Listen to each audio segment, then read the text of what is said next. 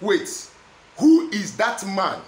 Who is that woman that has stood as the horns of the wicked, that refuse you from raising up your head in prosperity?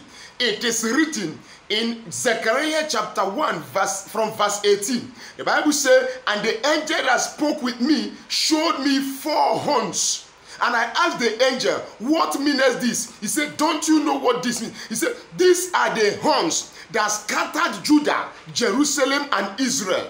And he showed me again 4 carpenters descending from heaven. I said, who are these carpenters? He said, these are the 4 horns that has refused Judah from lifting her head. But I have sent from heaven 4 carpenters to come and scatter the horns of the wicked that refuse Judah and Jerusalem from lifting up their heads.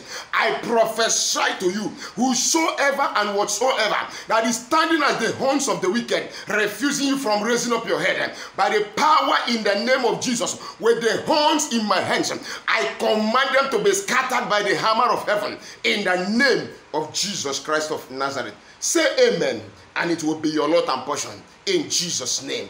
Amen.